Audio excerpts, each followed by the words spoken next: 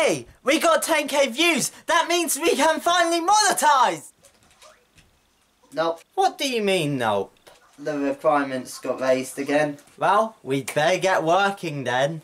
I already am. How? There. Ah. Hey, what are you playing? Mario Odyssey.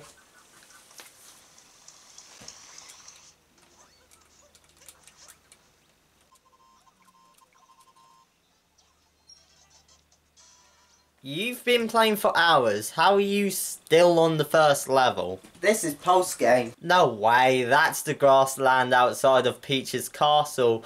Going to ghost houses and then a desert land, a snow land, a beach land which somehow exists. And then I think a poison forest? Nope. What the? Wait a minute. Are you trying to push your pro-Sonic Forces agenda again? Well, actually Forces has... Shut up.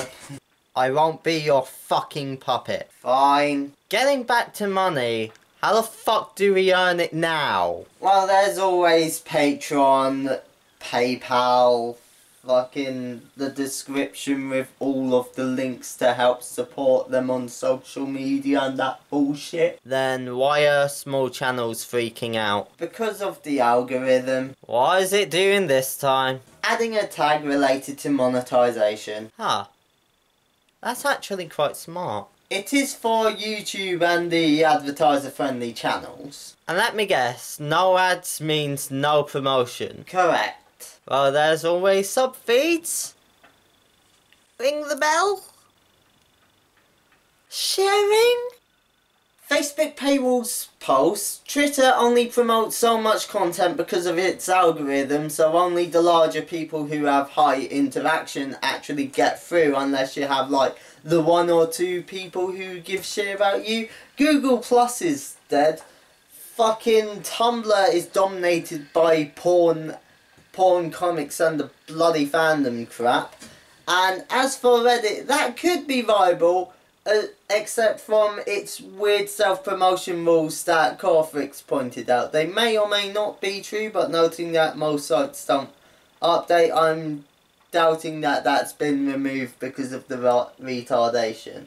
Move to VidMe. Mostly gaming based. Vine. I ramble too long. Instagram. It's hard to get big on the site. Snapchat? Too many cam girls. So what then? Do what people always have. Learn the algorithm, upload consistently, and get lucky, I guess. Which is nigh impossible for people who have full-time jobs and want to move over to YouTube. And that's why everyone's pissed large YouTubers. Actually, most channels are just whining about motivation. Most don't take note of the algorithm. Only a small percentage of channels like Peter Day actually know about how it works, because they're small channels, by definition, they don't know how to exploit it for views. That explains the points brought up in the rebuttals. Wow, I actually overestimated my peers. This is why I distance myself from peasants.